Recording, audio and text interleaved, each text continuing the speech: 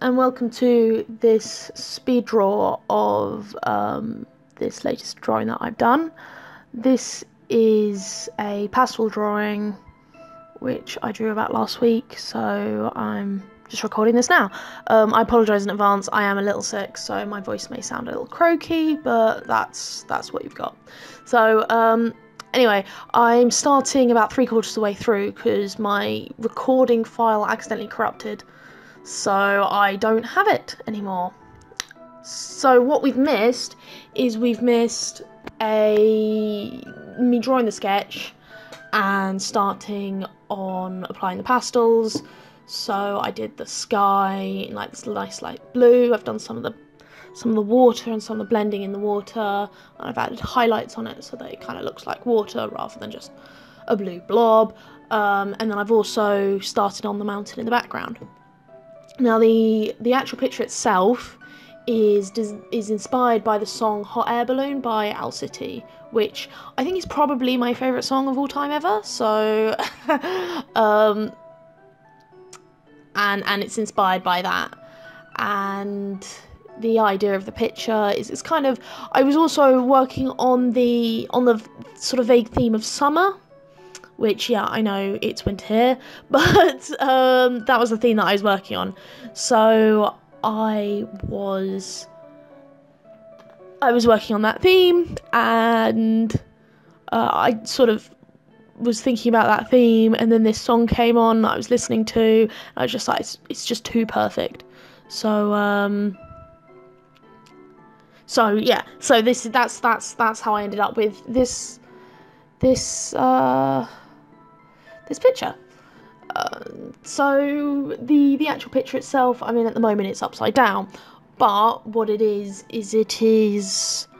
a picture of two characters who are the kind of personification of me and my boyfriend, is essentially what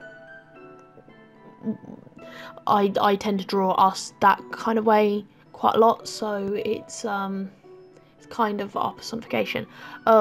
Quick FYI, I am sure there are going to be people who will point out that you're using pastels wrong. Oh my gosh, I can't believe you're using pastels like that. What are you doing? I have never I've used pastels once before as a sort of as a kind of like try out and whatever. So I am completely novice at using pastels, and I'm sure I'm using it completely wrong.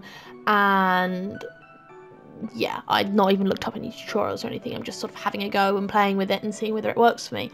And like what you see at the end, I'm actually quite happy with the kind of look that it comes out with. So I'm thinking from this I might end up actually like going away and looking at tutorials and sort of doing some proper actual research into how to use pastels properly, because I mean, I'm just smudging stuff with my hands and making it all look pretty and kind of working with that. You'll have just noticed a very quick cut there because the camera I was using to record with kept running out of memory space. So every time there's a cut, it's because I've run out of memory space and I've not realised that it stopped recording, so it didn't have like a little beep or something. So yeah, it's infuriating. But yeah, so far what I've done is I started on the background and did a bit of the mountain because I just wanted to kind of see whether I could get the style to look how I wanted it to look. And once I'd sort of put that down, I was quite happy with it, so I then moved on to the hot air balloon, because I thought that was quite a focal point.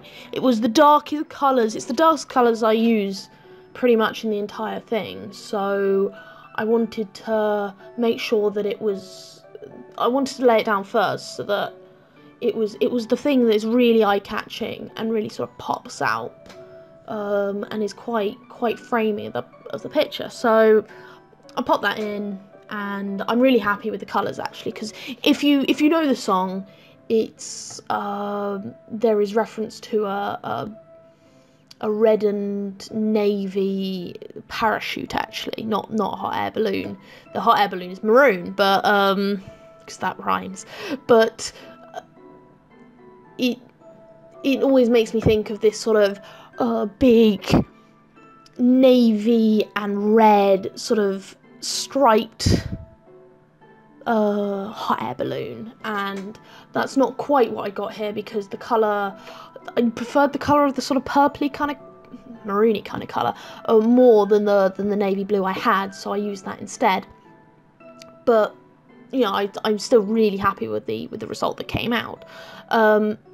Now you can see that I've fiddled about with the background. I wasn't, the idea that I had, it was kind of, I wanted to do sort of a hilly background and sort of forest out there, sort of going up into the mountains a bit, and then this beautiful sort of sparkly lake in the middle, and with the forest kind of coming round and going around the forest, going around the lake. It was sort of the sand on the beach, and with a little path coming off it.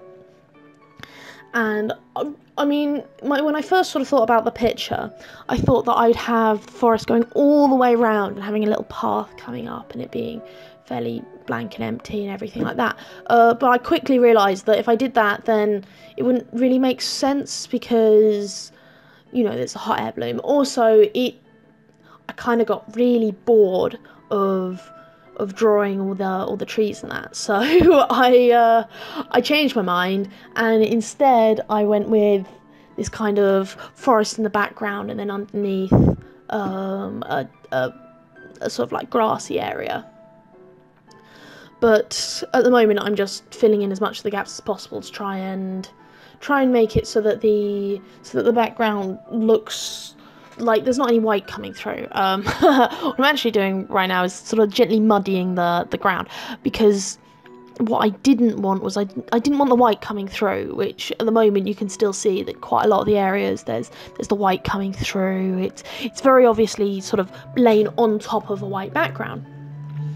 So I figured that if I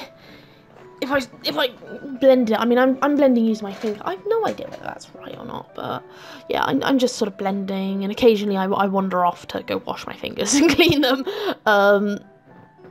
and yeah, so I wanted to kind of not a uniform look on the grass, so it's slightly sort of patchy, but I put some darker colours, you know, some browns, some underneath, so it's kind of a bit dirt and whatever. And I'm popping in some little flowers, so you won't be able to see them from this distance, but up close you can see there's lots of little pink and purpley kind of flowers, and I chuck in a bunch of different colours, so it's all good. And here I'm trying to make the brown basket look better, because it kind of looks a bit rubbish at the moment. So, and I wanted it to look like it was a woven basket, which I quickly discovered was a lot harder than I thought it was going to be. I thought, you know, I could just chuck it, cross it, left, right, and it would look fine. But turned out wasn't quite as simple as that. So I changed my mind on that one, but I think it's come out reasonably well. So moving on to the actual figures, I did a bit of the man's hair, and which is very gold at the moment. It's very sort of golden and whatever. I was trying to see how much detail I could get on with the pastels, because again I've used pastels not really to a huge degree, so finding out how much detail you can go into, I mean, I'm finding them quite difficult to get like proper in-depth detail in, so sort of smudging stuff in and just having a play with that and seeing how much detail I could get in there. And I chose quite dark colours for the figure's clothes, because I wanted it to be really, I really wanted that kind of contrast. so they sort of popped out against the background, because I mean they are the focal point of the picture. You can see this big sort of area behind them, but they're very much there and part of the picture. So I wanted to make sure that came across and was evident. Now, what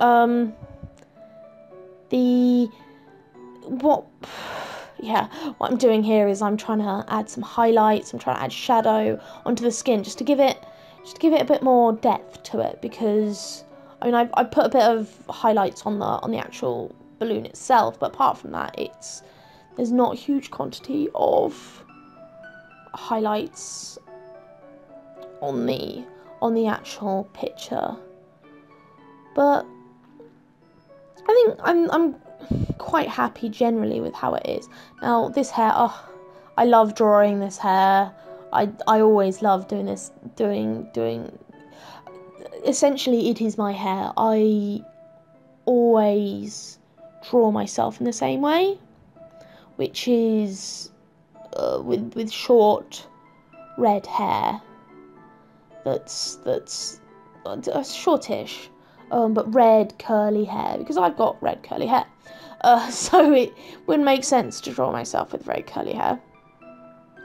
And so I always draw myself the same, and I really enjoy sort of doing the curls, because it comes out different every single time, and every single time it's a little different, but it's kind of chaotic, which is what my hair is. My hair is chaotic, so yeah, I was pleased with that.